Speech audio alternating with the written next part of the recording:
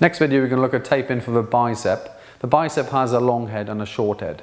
So if you look at the patient, I've applied 3 stars, so 1 on the insertion, so the bicep tendon comes down to the radial tuberosity, and the long head goes inside the joint onto the supraglenoid tubercle, and the short head comes over to the coracoid process. So potentially they could have pain in all of those 3 areas, but commonly the tendon of the bicep is the area that tends to get more problems with patients.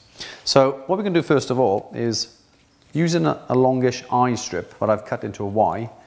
So we're going to peel back the end like so. What we can actually do first of all is where the star is, we can apply that like so.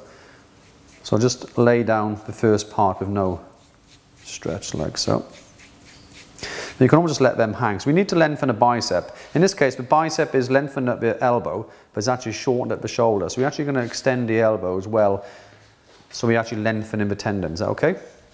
So we've got 2 legs here. So one of them is going to follow up. So 25%, so 100%, 50, 25%, we can actually follow the tendon towards the top of the shoulder, like so.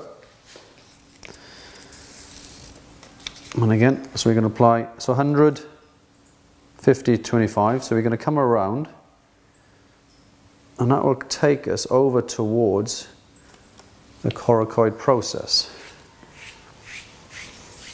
If we have pain commonly in this area, then we can use a small I strip, and we can just peel back one of the ends, rip and tear, and from the medial side,